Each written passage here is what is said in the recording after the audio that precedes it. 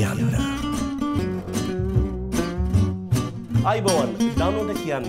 අද මාතේ කතා කරන්න ඉන්න එක්කෙනා අපිට දීලා තියෙන්නේ hits after hits. එච්චරයි. යා ලියුත් පිටේ තමයි.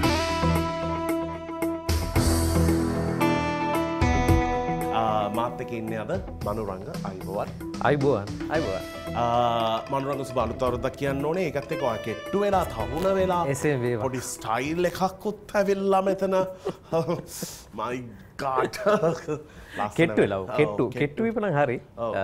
හොඳ ඩොක්ටර් කෙනෙක් හම්බුණා. මම යනවා. ඔව්. හැබැයි ඔයත් දැන් අපි තව ටික දවසක ඔයත් අඩු වුණොත් වැඩේ හරියටම හරි. හරි. ඒ කියන්නේ මම අඩු වෙනවා නම් හරි. ඒක ඊට පස්සේ නම් එයාට ඉන්න වෙන්නේ නැහැ.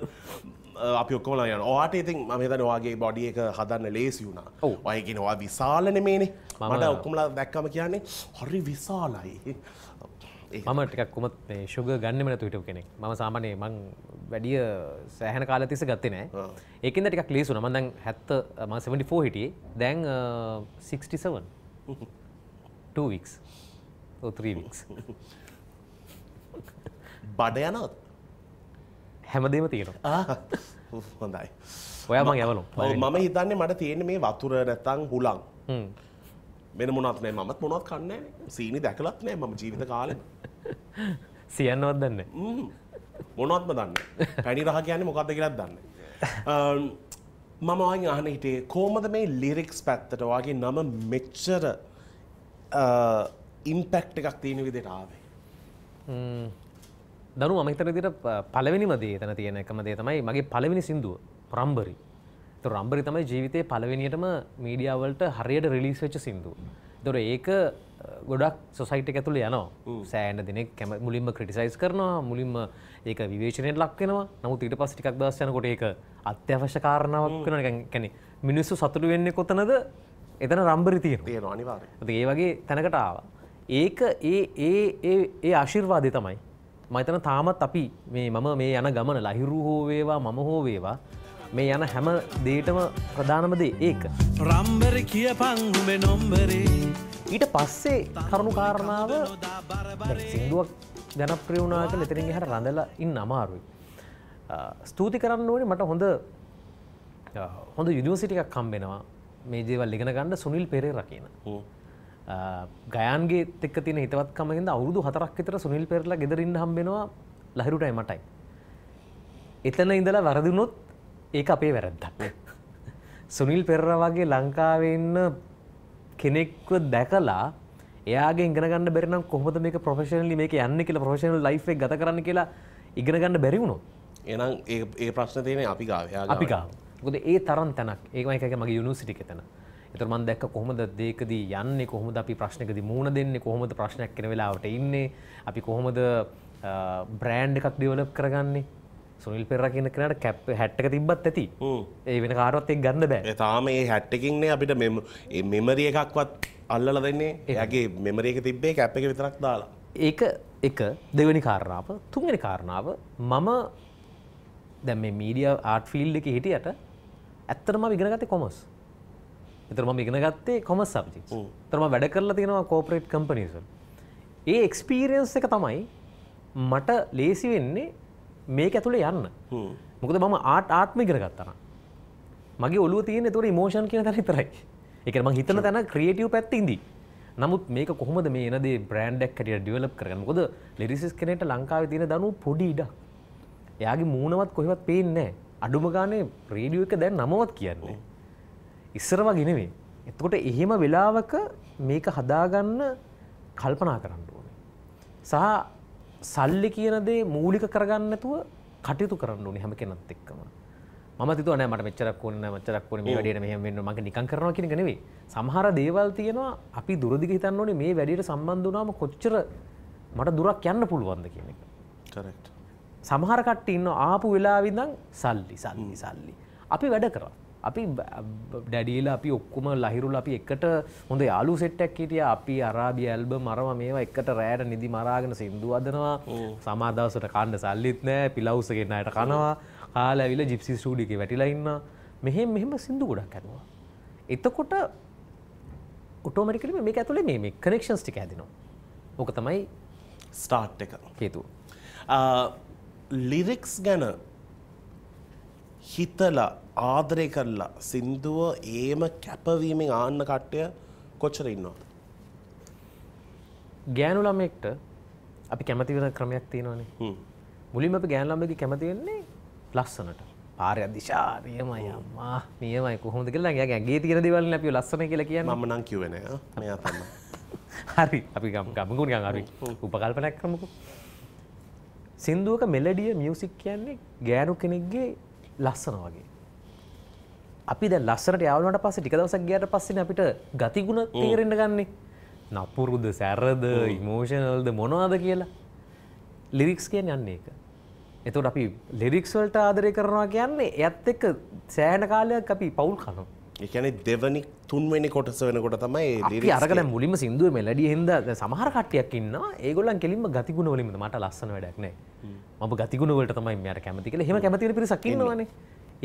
එහෙම ලිරික්ස් වලට කැමති වෙන පිරිසක් ඉන්නවා. ඒගොල්ලන් අහන්නේ ලිරික්ස් විතරයි. ඒගොල්ලන් බලනවා මොනවද මේ. ඒගොල්ලන්ට සාමාන්‍ය ගොඩක් ඔය ඉමෝෂන් පැත්තට තමයි ඒගොල්ලන් බර. ඒගොල්ලන් සෑහෙන ස්ටඩි කරනවා. හැබැයි ලංකාවේ බහුතරයක් ඉන්නේ ලස්සනට කැමති වෙලා තමයි ගතිගුණ වලට කැමති වෙන්නේ.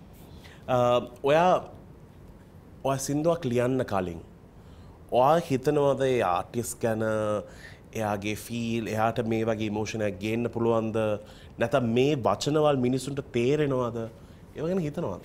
හිතන්න වෙනවා දනු. ඒ කියන්නේ දැන් සමහර ආටිස්ට්ලා ඉන්නවා ඒගොල්ලන්ට ලස්සනට කියන්න පුළුවන් වචන තියෙනවා. දැන් ලහිරුගේ මම දන්නවා ලහිරුගේ A to Z ඒ කියන්නේ ලහිරු මෙලඩිය හදනකොට ලහිරුට මොකද්ද වෙන්න ඕනේ කියලා ට්‍රීට්මන්ට් එක මම දන්නවා.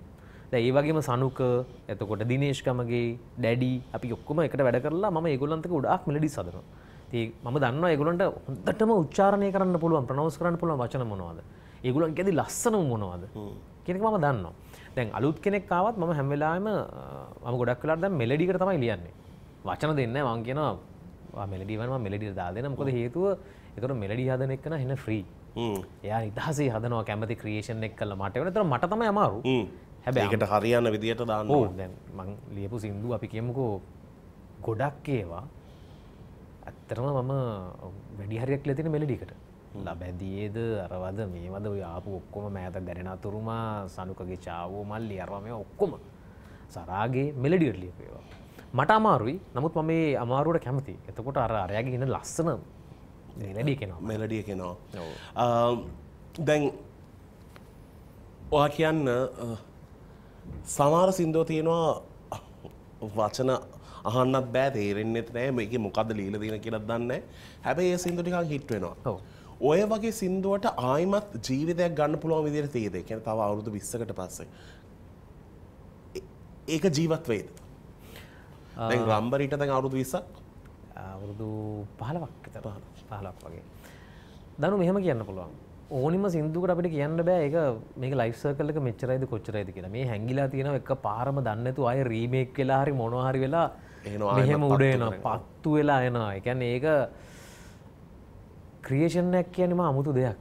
ඒක හරි මේ මම කියන්නේ කෙනෙක් අර ඩ්‍රැකියුලා එකක් වගේ මෙහෙම ඉන්නවා ඉඳලා එකපාරම නැති වෙලා අර බ්ලඩ් පොට් එකක් ගන්නම ආයෙ එන්නේ. අර ෆිල්ම්ස් වල ඒ වගේම තමයි.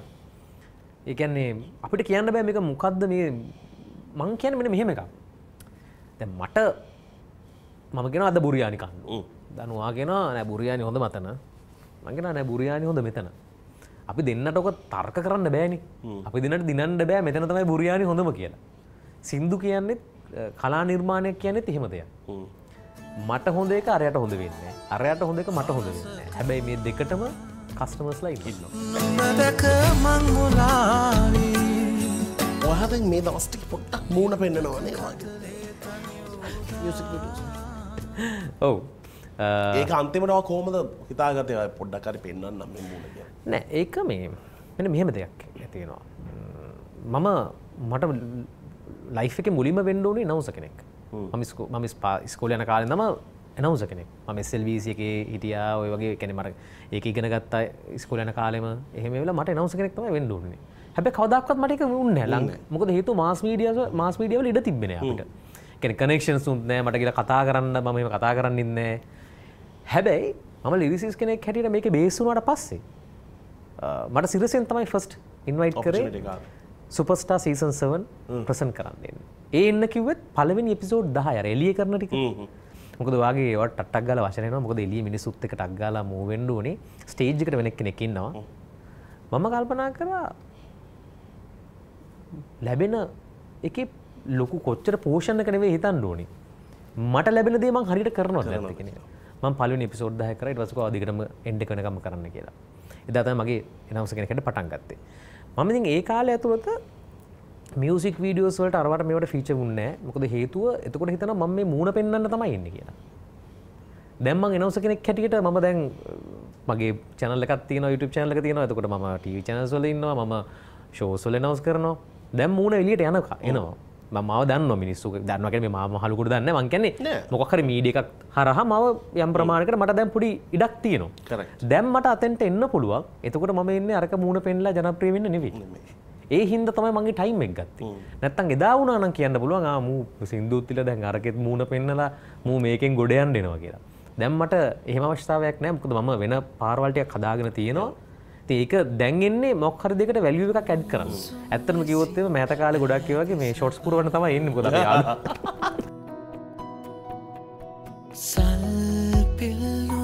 ඒක එකතන ලුවි වීඩියෝ එක තන ගහන්න මේ අපිම ඉඳලා මූණ පාපර දාලා පොඩ්ඩක් ඔය ඇත්තන ආයෙමත් ලියනවා වගේ පොඩ්ඩක් ඉන්න. ඔව් කියන්නේ නැත්තම් මේක දැන් ෆීල් කරගන්න බෑ. මොකද මොඩල්ස් එහෙම දාන්න බජට් නැත්තම් හරි මම ලියනවා වගේ ඉන්න. තව ෂොට් එකක් දාන්න. මොනා කරන්නද ඕක තමයි ඇත්ත කතාව. ඉතින් අපි කාටවත් කියන්නේ මම වාගෙන් අහන්න හිටියේ මෙච්චර ලිරික්ස් ලියලා මේ කලාව වෙනුවෙන් ඔයා මෙච්චර කරලා අප්‍රීසියේෂන් පැත්ත ගත්තොත් ඔයාට වැඩිම අප්‍රීසියේෂන් එක කොයි පැත්තින්ද ඕනේ? ෆෑන්ස් ලගින්ද, ගෙදරින්ද, නැත්නම් ආටිස්ට් ලගින්ද?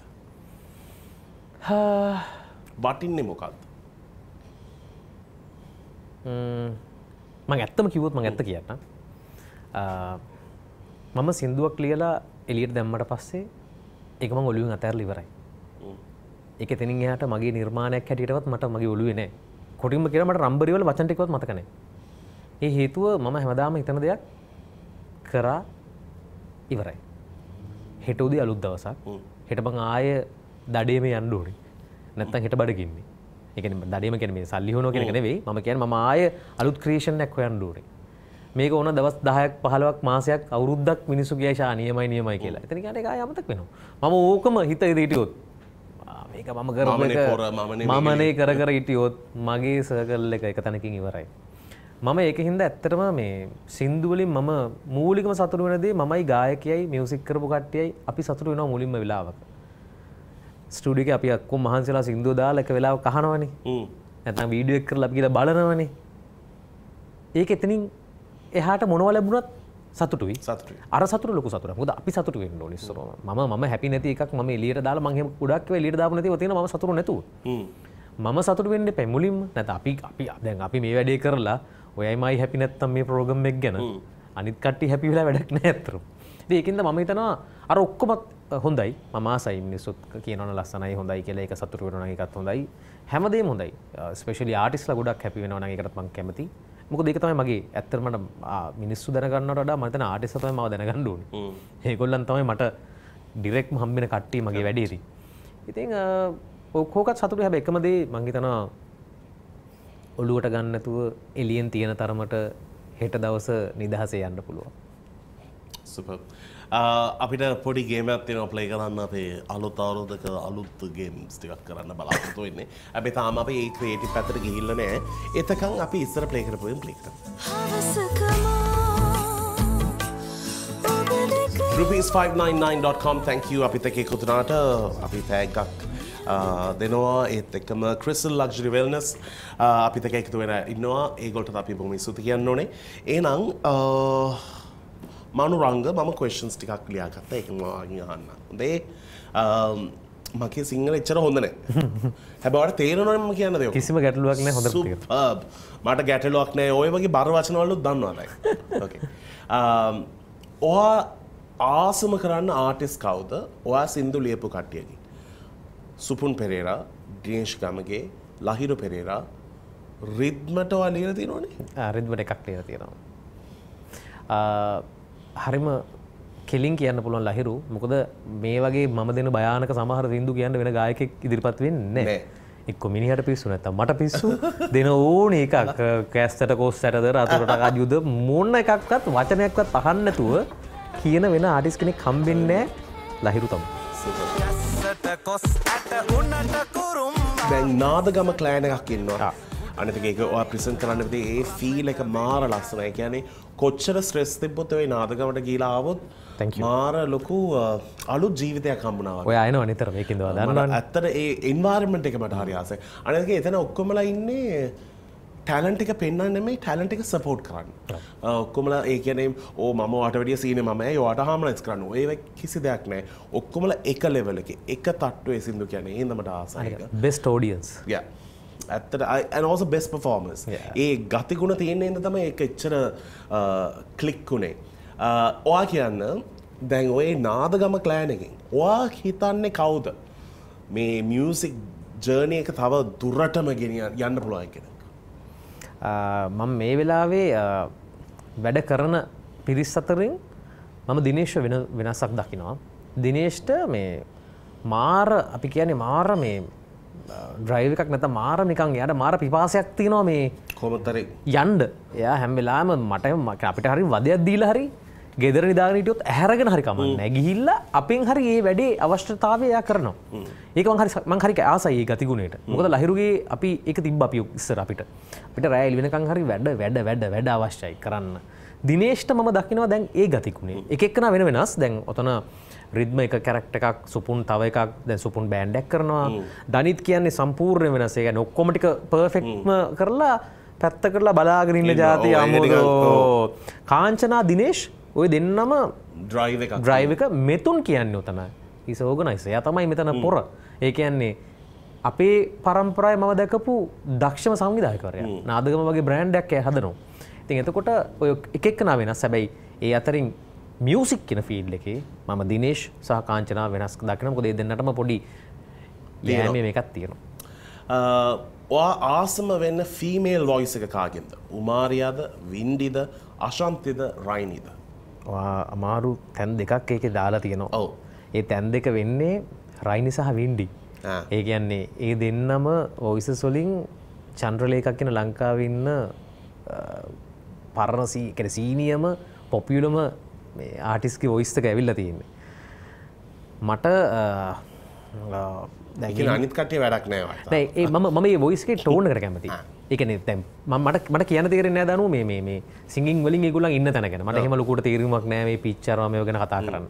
මට තේරෙන්නේ අහන එකනේ. රයිනිගේ වොයිස් එක කියන්නේ මම ආහපු මාරම වොයිස් එක. මාර ආසයි. දැන් එතකොට ඒකම තව කෑල්ලක් එකතු වෙලා වින්ඩි කියලා එකකුත් ඉන්නවා. ඔය දෙක මාර ගැටලුවක්. දැන් අයියෝ සාමි කියද්දි වින්ඩි කියන එක ඒකේ රයිනිත් ඉන්නවා, චන්ද්‍රලේඛා පෙරරත් ඉන්නවා. ඒකේ රූකාන්ත හැබැයි රයිනිට තියෙනවා රූකාන්ත සහ චන්ද්‍රලේඛා දෙකම එකතු වෙච්ච එක. ඒක හරීම මට කියන්න වෙන්නේ එතන මං හිර වෙනවා. රයිනි කියලා කියන්න මොකද රයිනි ගොයිසර් තමයි මුලින්ම කැමති උනේ. හරි.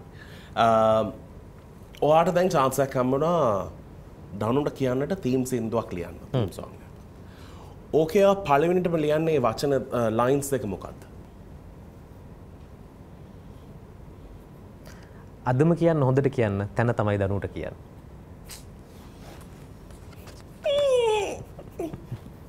අදම කියන්න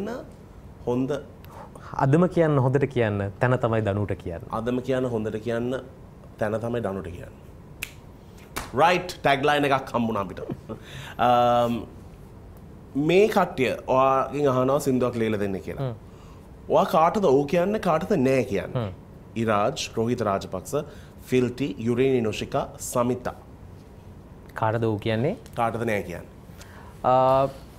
මට ඔය හැමදෙනාටම ඔව් කියන්න පුළුවන්. ඒගොල්ලන් එවන මෙලඩි එක මට දැනෙනවා නම්. ඒක කවුද කියලා ප්‍රශ්නයක් නෑ. ඒකේ කිසිම ගැටලුවක් නෑ. මොකද මගේ ජොබ් එක ඒකනේ. මට ඔක්කොම කියන්න පුළුවන්. මම සමිතක්කට මම ඔව් කියනව නෙවෙයි වැඳලා ඔව් කියන්නේ. මොකද එයාගේ වොයිස් එකට ඒ කියන්නේ ඒ වගේ එකක් මම ඒ කියන්නේ එයා වගේ හැම පරම්පරාවක ආපු කෙනෙක් මම දැකලා නැහැ. අපි දන්න දා ඉඳන් සමිතා මුදුන් කොටුව මෙහෙම එන්න එයා ගේම් එක ගහනවා. ඉතින් ඒකින්ද මම එයාට වැඳලා හා කියනවා. උතන මට කාටවත් නෑ කියන්න හේතුවක් නෑ. මොකද ඒගොල්ලන් දෙන දේ හරියට කරනවා. congratulations ඔයා තනියෙන් ඉන්න හින්දා මම මේක වට දෙනවා. හරි. වෙන කවුරුන් ඉඳලා තිබුත් කොම්පිටිෂන් එකක් තියෙනවනේ. Yes. Thank you. ඒ වගේ දේවල් ඔක්කොම නවත්තලා තියෙනවා. Thank you දරු. මම මේ අහන්න හිටිය වගේ ඉංග්ලිෂ් සිංහල වචන දාලා සින්දු ලියනකොට ඔයාට ඒ වගේ ආසාවක් දැන් ඒ ට්‍රෙන්ඩ් එක පොඩ්ඩක් නැති වෙලා යනවනේ. දැන් ඉවරයි. ඔව්. දැන් ඉස්සර තිබ්බ පොඩි කෑලි දාලා දැන් අපි දැන් ඕක දකිනවා මේ බොලිවුඩ් ෆිල්ම්ස් වල ඒගොල්ලන්ගේ ලස්සනට ඒක මික්ස් කරලා ගන්නවා. හැබැයි ඉංග්‍රීසි කියන්නේ ඒගොල්ලන්ගේ ඇක්සන්ට් එකෙන්ම තමයි ඒගොල්ලන් ඒ කෑල්ල දාලා තියෙන්නේ. දැන් අපි කොල්ලවරේ අපි ඉතින් තාම ක්වීන් වික්ටෝරියාගේ ලෙඩ තියෙනවනේ. අපි ඉතින් දැන් අපි ඒක දැම්මොත් ප්‍රශ්නය. ඔව් ඔව්. ඇයි ඕක මේම නෙමෙයි ප්‍රොනවුන්ස් කරන්නේ. අපිට හරි අමාරුයි. දැන් අපි ගමු කොළවරි ගන්නකො. ඒකෙත් මොනවාරි තියෙනවා කෑලි බෑලි අපිට ඇහෙන්න දුනාට ඔය ඉංග්‍රීසි වලින් පොඩි ඒවා තියෙනවා. හැබැයි ඒක ඇත්තටම කිව්වොත් ටැමිල් වගේ තමයි අපිට ඇහෙන්නේ. ඒ ඉංග්‍රීසි ඇහෙන්නේ ටැමිල් වගේ. හරි. එතකොට බොලිවුඩ් වලත් ඒක තියෙනවා. ඒක හැබැයි ඔයා කවදාවත් ඉංග්‍රීසි වචන දාලා ලියලා තියෙනවද? නෑ අඩුයි මට මොකද එහෙම කරන්න වැඩ ප්‍රමාණයක් ආවේ නෑ. ඒ කියන්නේ අපිට අවශ්‍යතාවයක් එහෙම ඔව් මම එහෙම කරලා නෑ මම. දැන් මේ මියුසික් ඉන්ඩස්ට්‍රිය ගොඩක් මාරු වුණා. මම හිතන්නේ ඇත්තට මාර හෙල්ති විදියට ආවේ මේ සුපුන්ලා රිද්මලා ඒ වගේ ආටිස්ලා ආවට පස්සේ ඔය මාර ක්ලාසිකල් සහ මොඩර්න් මික්ස් වෙච්ච මියුසික් අපිට අහන්න පුළුවන් වුණා. ඒක විතරක් නෙමෙයි කියන්නේ. දැන් මට සිංහල කියන මගේ දෙවෙනි භාෂාව. ඒත් මම ගොඩක් ආදරෙන් අහන්නේ මට ලිස්ට් එකක්ම තියෙනවා ඒ ආටිස්ලාගේ සින්දු ඔක්කොම. ඒ කියන්නේ මට සමහර වචන තේරුණාට හැබැයි අපිට ඒක තේරෙනවා ඒ කියන්න විදියට. ඒ ට්‍රෙන්ඩ් එක උනේ කොහොමද ලංකාවේ? ඒ ට්‍රෙන්ඩ් එක කියන්නේ ඕක මේ අපේ ජෙනරේෂන් එකට මියුසික් දැනෙන තැන BNSලා ඔය වසන්තේ කරගෙන ආවනේ. ඒ ටික ඔක්කොම කරගෙන ආවා. තන කසුන් කල්හාර වගේ ඊට පස්සේ කසුන් අයියලා වෙනම මියුසික් කියන්නේ වොයිස් වලින් කරන්න පුළුවන් වැඩ ටික වොයිස් වල ලස්සන ඔක්කොම ටික බ්ලෙන්ඩ් කරනවා. ඒතකොට ඩැඩි ඇවිල්ලා බෑන්ඩ් වල අලුත් ආකෘතියක් පෙන්වනවා. මේක තමයි බෑන්ඩ් එකක් වෙනස් වෙන්න පුළුවන් විදිය. මේ ඔක්කොගෙම මේ ඉන්ඩස්ට්‍රි එක මේ පෝෂණය වෙනවා. ඒතකොට ලහිරු ගත්තොත් ඇවිල්ලා එන්ටර්ටේනර් කෙනෙක් කැරියට අලුත් ඇඳුම් ඇඳලා මේවා කරලා රම්බරිවා එකක් දාලා අර ස්ටේජ් වලට ඕනි කරන පිර මේ හැම එක්කනාම එක එක විදිහට මේ ගහට ලොකුවට පොහොර දානවා. ඊට පස්සේ චරිත අතල ගේනවා. චරිත ඇවිල්ලා චරිතත් හදනවා මේ ලස්සන එයාගේ එයාත් අර ඉන්දියන් මියුසික් එකයි මොඩර්න් එකයි ඔක්කොම එකතු කරගත්ත එයාත් තැනකට ගේනවා. ඉතින් මේ හැම දෙනාම දැන් ඊට පස්සේ දැන් දිනේෂ්ගේ පරම්පරාවට ඊට සනුක මතක් කරන්න ඕනේ. සනුක මෙහෙම ආපු එක ඉරකින් ඔයගලා සරාගේ කියලා නිකන් මෙහෙම එකක් දාලා මේක නිකන් වෙන කෑල්ලක්ම කඩලා අයින් කරනවා. ඒ කියන්නේ එයා වෙනස් මම කියන්නේ මේ අයියෝ සාමි කියන්නේ මේ දෙමළ සින්දුවක් හැම සිංහල රේඩියෝ ස්ටේෂන් එකේ ප්ලේ වෙච්ච එක පළවෙනි වතාවට. පළවෙනි එක ලංකාවේ කියන්නේ ඒක ඇත්තටම දෙමළ සින්දුවක් නෙවෙයි දැන්. ඔව්. ඒක දැන් සිංහල සින්දුවක්. ඒ කියන්නේ අපේ කට්ටිය දැන් සිංහල සින්දුව අහන්නේ නැහැ ඒකේ. හැබැයි මම කියන්නේ ඒක ඒගොල්ලෝ ඒක අනිත් එක ඒක මම හිතන්නේ වින්ඩි කියපු හින්දා වෙන්න පුළුවන් කොහමද හරි ඒක ඔක්කොමලාට රීච් වුණා. දැන් ඒක මාර ලස්සන දෙයක්. දැන් ඒකෙම සිංහල සින්දුව ආවා. ඔව්. අපේ කට්ටියට කාටවත් මේ දැන් මේ සිංහල සින්දුවක් අවශ්‍යතාවයක් නැහැ. ඒක අයියෝ සාමි තමයි සිංහල සින්දුව. ඒ වගේ ඒක මාර ලොකු ජයග්‍රහණයක්. ඉතින් ඒතර දැන් ඔය දිනේෂ් අතට ගොඩාක් ටැමිල් ආభాෂයෙන් එයා මෙලඩීස් හදලා එයා කරනවා. ඉතින් ඒ වගේ මේ හැම එක්කනම ඒතකොට අපි දැන් ඉරාජ් හිප් හොප් කල්චර් එකේ ඒ කාලේ තිබ්බ රනිදු ඉරාජ් ඒගොල්ලන් එක කල්ට් එකක් හදනවා. එතකොට ඊට පස්සේ අපි දකිනවා මේ රැපර්ස්ලාගේ අපේ සෙට් එක කායිසලා ෆීල්ඩිලා ඔය සෙට් එක තව එකක් අපේ ඩ්‍රිල් ටීම් මේගොල්ලන් වෙන මේ හැම කට්ටියම කාලෙන් කාලෙට තමන්ගේ කොටස කරනවා මේ ඉන්ඩස්ට්‍රි එක. මේක එක විදිහකට යන එක ශෛලියකට යන ක්‍රමයක් නෙවෙයි. මේක හැම එක්කනාම ඉන්න ඕනේ. මට මේ අමතක වෙච්ච නම් ගොඩාක් තියෙනවා තව. මට මේ කියන්න බැරි වෙච්ච. මම මේ නිකන් මතක් වෙච්ච ටිකක් කිව්වේ. මේක ඇතුළේ ඉන්න ලොකු පිරිසක්. එතකොට මේ හැම දෙනාම එකතු වෙලා තමයි මේක දැන් අපි මිහිදුලා චිත්‍රාලා කියලා එතකොට රොක් පැත්ත මේ කරන ජයශ්‍රී රෙගේ පැත්ත ඉන්නවා. මේ ඔක්කොම ලස්සන තැනක්. එතකොට අපේ දර්ශන වික්‍රමතුංග වගේ ඒගොල්ලන් ක්ලාසිකල් පැත්තේ ලස්සන වැඩ කරනවා. හර්ෂණ මල්ලිලා ඔය කට්ටිය ඒගොල්ලන් කරනවා. ඉතින් මේ වගේ ඔක්කොම එකතු වෙච්ච හරි ලස්සන තැනක්. මේ හැම එක්කනම තමන්ගේ කොටස ඒ කාලෙට සාපේක්ෂව කරනවා. ඒ හැම එක්කනටම ගරු කරාම හරි. ඔයාට සින්දු කියන්න පුළුවන්? බෑ. ලේසිම උත්තරයක් මම හිතන්නේ ඒක. ඒ කියන්නේ බෑ කියන්නේ මට පුළුවන් වුණා නම් මේ සින්දු ටික මම කියනවද දන්නවද? ඒක නෑ. ඇයි ඔයා මේ අනිත් කට්ටියට දෙන්නේ නේ? එහෙනම් මම හිතන්න මම ෂෝ එක කරලා ඔයා හිතන්න ෂෝ එකට නැග්ගාම ලහිරුව කියනවා සෙට් එකම කියලා. සාරාගේ චාව මල්ලි ටික කියලා. මන්ද පමා ඒව ඔක්කොම ටිකත් කියලා. හරිද? දිනේෂ් දැන් කියලා ඔක්කොම ටික කියලා මම වගේ ආටිස්ට් කෙනෙක් කියලා ලංකාවේ ඉන්නවා. දැන් මේ අහන්න හිටියේ යුරේනි යොහානි ටේක් 2 ඔක්කොම යු මම අහන්න හිටියේ දැන් යොහානි ගත්තොත් එයා ලෝකෙට අපේ සින්දුවක් අපේ සිංහල වචන ටිකක් ගෙනිච්ච එක හොඳ දෙයක්.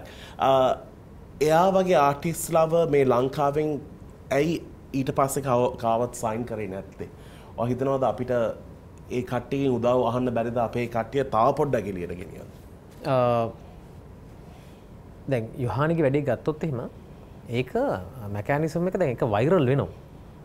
ඒතර අපි චමත්ත් මතක් කරන්න ඕනේ. චමත් ඒ ලස්සන විදියට ඒ වැඩේ හදලා චමත් සංගීතය තමයි මේකේ මෙලඩිය හදලා මේ ටික කරන්න.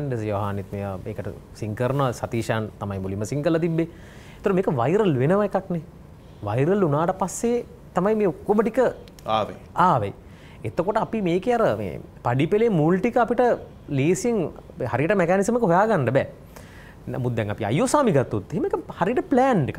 ඒ කියන්නේ මේක සින්දුව ලංකාවේ හදලා ටැමිල් වලින් කියලා ඊට පස්සේ ඒක පිච් කරගන්න එහෙම යනවා. අනිත් එක සවුත් ඉන්දියානු හොඳටම රීච් වුණා. ඔව්. ඒ කියන්නේ එක එක විදියක් දැන් අරක මේ අපි ගත්තොත් දැන් යොහානිගේ අවස්ථාවයි අයෝසාමි අවස්ථාවේ අවස්ථා දෙකක්. අරක වෛරල් වුණාට පස්සේ අපිට එතනින් තමයි අපි ටට්ටක් ගාලා ඔක්කොම අපි බකට් එකට දාගන්නේ. මේක අපි බකට් එකක් හදලා ඔක්කොම කරගෙන යන එකක්. ඉතින් ඔය හැම දෙයකටම තියෙන ලොකුම ප්‍රශ්නේ මේක අපේ ලැන්ග්වේජ් එක. මේ ලැන්ග්වේජ් එක කතා කරන්නේ පොඩි පිරිසක් රටක් ඇතුලේ. නමුත් යොහානිගේ ඒ අපේ චමත්ලා යොහානිලා කරපු වැඩෙන් තේරුණා මේකට භාෂා ප්‍රශ්නකුත් නෑ වෛරල් වෙනවනම්. වෛරල් වෙන්න භාෂාවක් අදාළම නෑ කියන එක ඒගොල්ලෝ ඔප්පු කරලා පෙන්නනවා. ඒ වගේම සනුක කරලා පෙන්නනවා නෑ. ප්ලෑන් කරලා ගේම සනුකයි විඩ්ඩි ගහලා පෙන්නනවා නෑ. ප්ලෑන් කරලත් ඕනනම් කරන්න පුළුවන්. යනවා නම් මොලේ කල්පනා කරලා දැන් මේ ලෝකේ ලොකුයි. මේක හරියට දැන් මයිකයි කියන්නේ අර අපි දැන් අර පටන් කියපු ඔක්කොම පොඩ්ඩ මේ ගේට්ටුව අරින්න උදව් කරලා තියෙනවා. හැම දිනම ඉන්ටර්නැෂනල් මේ ගේට්ටුව අරගන්න පොඩ්ඩ පුෂ් එකක් දීලා තියෙනවා. ඒතර කවුරු හරි එක්කන දෙන්න දැන් මේ එළියට යනවා. මං හිතනවා ඉස්සරහට වැඩි වෙයි. සමහරට අපි නොහිතන මොකක්වත් හිතන්නේ නැති කෙනෙක් මාර දුරකට යයි. අපි තාම මේ ඒෂියන් රීජන්ස් වල විතරයි තාම මේ අපේ මේ ඔක්කොම වෙන්නේ. සමහර විට තව යුරෝප් වල ඇමරිකාවලත් අපේ කට්ටිය ඉඳී. ඉඳා වෙනකන් කොහොම හරි මේ ජීවිතේ මැරෙන්න කලින් ඒක බලන් තිබුත් ඇති. ලොරි බාගේ රවුමක් යමුර වෙලා මරදානෙන් දැන් ඔයා හිතනවාද අපේ ලංකාවේ තියෙන උපරිම ටැලන්ට් එක එළියට ඇවිල්ලාද?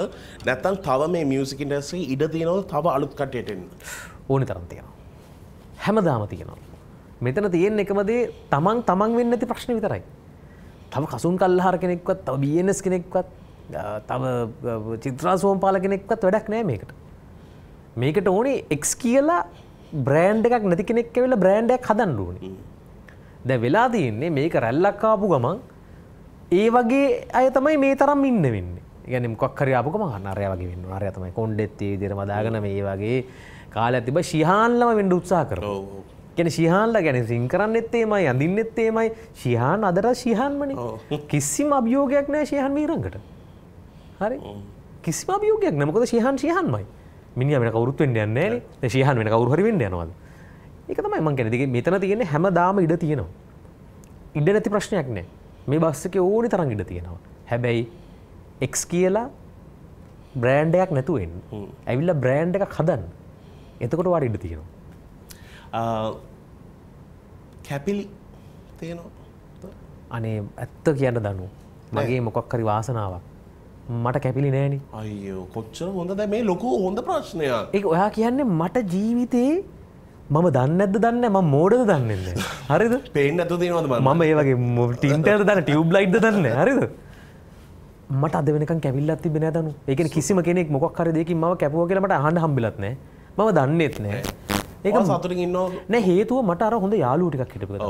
ඒගොල්ලෝ ඒක ඇතුළට එන්න දෙන්නේ. ඒ කියන්නේ අපි කියන්නේ ලහිරු ඩැඩි බෑන්ඩ් එක අපි ඔක ලන්ත්‍රලා අපි ඔක්කොම ඔය රත්බලාන එක ටෙහාන් පෙරේරා මේ අපි ඔක්කොම එක සෙට් එකක් එකට හිටපු බැටරි බෑන්ඩ් එකත් ඒ කාලේ හිටියා. මේ ඔක්කොම අපි එකට රන්දික කමාජ් ඔක්කොම මතක් කරන්න ඕනේ. මේ ඔක්කොම අපි 30 දැන් අද ඉන්ෆිනිටි ඔය ආශයෙන් නේ මේ කාලේ මෙච්චරයි. හරිද? මේ ඔක්කොම අපි එකට හිටපු කට්ටිය. ඉතින් අර අපේ සර්කල් එක ඇතුලේ අපි දන්න ගුණ ජෝක් ටිකක් දාගෙන මෝඩ ජෝක් ටිකක් දාගෙන තියෙන විදිහට කාලා අපි ජීවත් වුණා. ඒකින්ද මම දන්නේ මට කැපිලි තිබ්බද නැද්ද කියලා. හැබැයි අද වෙනකම් මට අහන්න ලැබිලා නැහැ මේ ඔයාට මොකක් හරි එහෙම දෙයක් වුණා කියලා. ඉතින් මම ඒකට සතුටු වෙනවා. දැන් මම මේක අහන්නේ ඔයා ගොඩක් රිද්මත් එක වැඩ කරලා තියෙන හින්දා දැන් මේ ඔයත් ලිරික්ස් ලියන්න කෙනෙක් කියන්නකෝ එක සින්දුවක් කියන්නේ ඒකට ජීවිතයක් එන්නේ ගොඩක් කට්ටිය එක එක පාර්ට්ස් කරනවා. ලියන්න එක්කෙනා වොයිස් එක දෙන්න එක්කෙනා ඉන්ස්ට්‍රුමන්ට්ස් ගන්න එක්කෙනා. ඒ සින්දුව අපි බ්ලොක් කරන්නකොට දැන් රිද්මට තියෙනවා කුවේනි කොයිවත් එයාට පර්ෆෝම් කරන්න බැරි විදිහට දැන් දීලා තියෙන්නේ. ඒක කනගාටුවේ අපිට ඒ කියන්නේ අපිට ඒ සින්දුව මාරු විදිහට ආසයි. මම හිතන්නේ වෙන කවුරු හරි ඒ සින්දුව කිව්වොත් අපිට ඒක හරියන්නේ නැහැ because රිද්මගේ වොයිස් එකට ඕක නිකන් butter and bread එකක් වෙලා. So there is no way for us to change it. දැන් ඒ වගේ ප්‍රශ්නෙට මොකද කියන්නේ උත්තර? දැන් මේකෙන් අන්තිමට ලොස් උනේ කාටවත් නෙමෙයි. ඔක්කොමලාට ලොස්. ඒක නිකන් තියෙනවා. ඒක හොඳ කේස් ස්ටඩි එකක් ලංකාවේ මෑත කාලේ සිද්ධ වෙච්ච එක මේක නීතිමය කටයුත්තක් සිද්ධ වෙන ඉඳ මම ඒ ගැන වැඩි කතා කරන්නේ නැහැ. ඒක හරි නැති හින්දා එහෙම කතා කරන එක. නමුත් මට කියන්න තියෙන මෙන්න මෙහෙම කාරණාවක්. මේ ඔක්කොම ප්‍රශ්න නැහැ ලංකාවේ ඉන්ටෙලෙක්චුවල් ප්‍රොපර්ටිස් වලට. නැත්තම් මේ බුද්ධිමය දේපල කියන එකට හරි ලෝ එකක් ලස්සනට හැදිලා තිබ්බනම්. අපිට ඩොකියුමන්ට් මොනවත් නැහැ නේ. අපි කිසිම දෙයක් ඩොකියුමන්ට්ස් වල කරන්න පුරුදු වෙලත් නැහැ. අපි ට්‍රස්ට් මචං පොඩ්ඩක්. අපි මම කියන්නේ නෑ එහෙම වෙන්න ඕනේ නෑ. මේ හැම දෙයක්ම පොඩි දෙයයිනේ තියෙන්නේ. ඔයාගේ මොකද නම්බර් එක හරියාම මේක වෙන්න ඔයාගේ මේ සින්දුව හදනවා මේ හෝම් එකේ ඔයාගේ නම්බර් එක දෙනවා මෙයාට දෙනවා ඔයාට 130යි මෙයාට 120යි මෙයාට 150යි මේ සින්දුව හදලා ඉවරලා කවදාරි මේක කෝටියක් කෙවුවොත් මෙන්න මේ ස්ට්‍රීට් එක දෙන්න ඕනේ. මෙන්න මේකට තමයි ඕක ලෝකෙ නිකම්ම තියෙන සරල මේ 1000 බර ගණන් වල ඇමරිකාවේ හදපු එක. අද වෙනකන් ලංකාවේ ඒව නැහැ. දැන් තමයි පොඩ්ඩක් හරියන්නේ. එහෙම ආවනම් මේ ප්‍රශ්නේ මේ ළමයි අතර ඇති වෙන්නේ නැහැ. එහෙනම් මේ ප්‍රශ්නේ මේ ගැටලුවකුත් නෙවෙයි. අපි මොකද එකඟ වෙලා තමයි වැඩේ කරලා තියෙන්නේ. නමුත් අර වෙලා තියෙන්නේ ලංකාවේ අපි ඔක්කොම දැන් ලහිරුයි මායි අතර අද වෙනකන් කිසිම කොල්ල කෑල්ලක අකුරක් ලියලා නැහැ.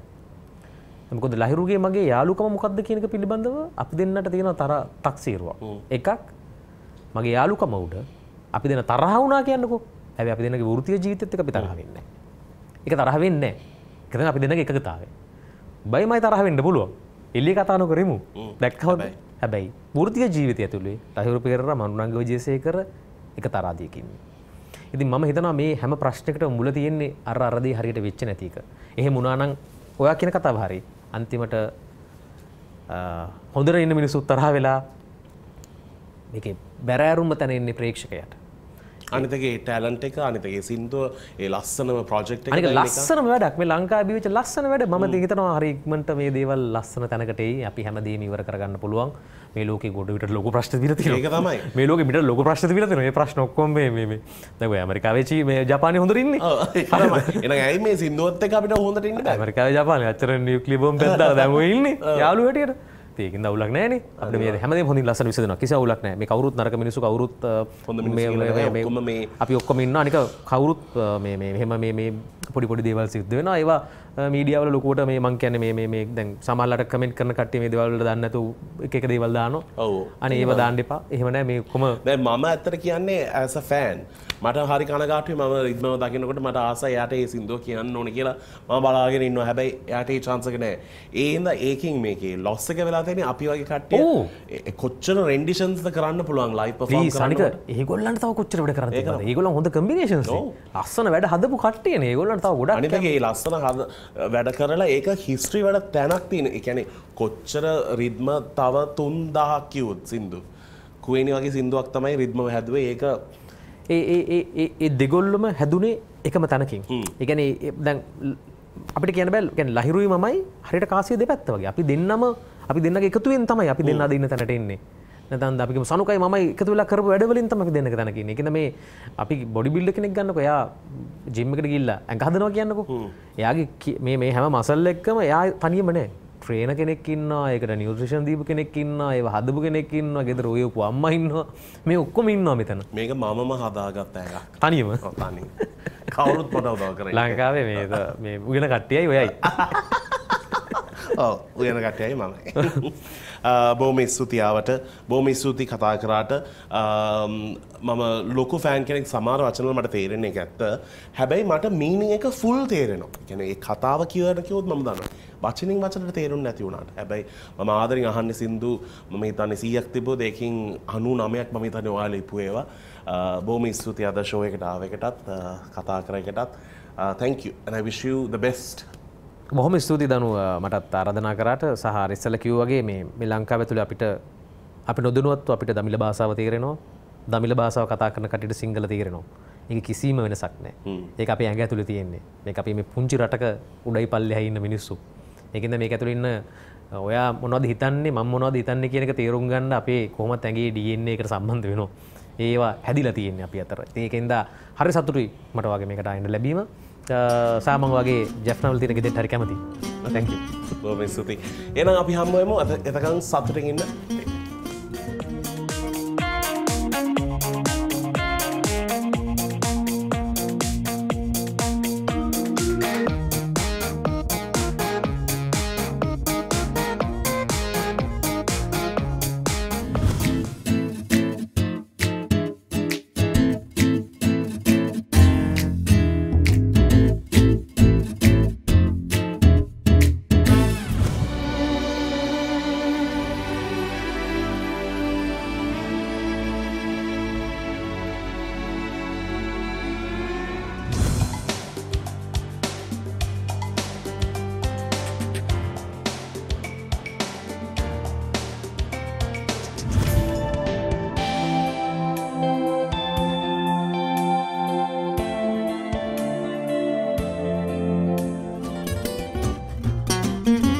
Danuට කියන්න